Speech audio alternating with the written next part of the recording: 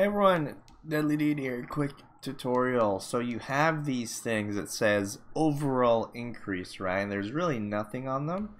And if you click it, it says Level Master Collectible. So what do you actually go ahead and, how do you use these things, right? So what you actually have to do is go to use this on Andre Johnson.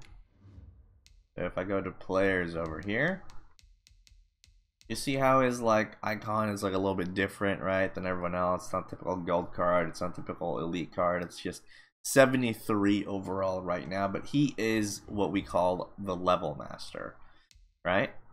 And if we hover over here to upgrade, and as I'm sure you guys already know this, but the UI is just really slow for some reason this year.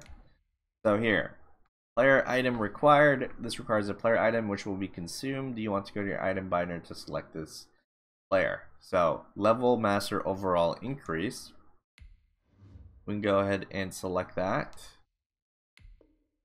add this to upgrade, and now he is 75.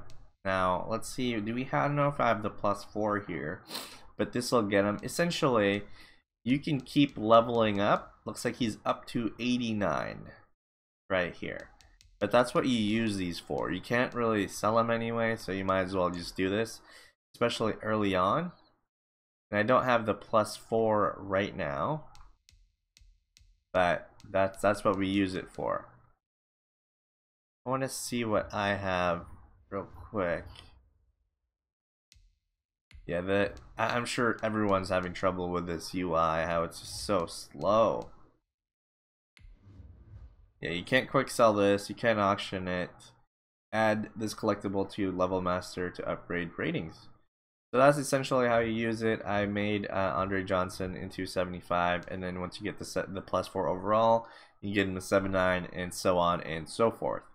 Hope that was helpful. See you later.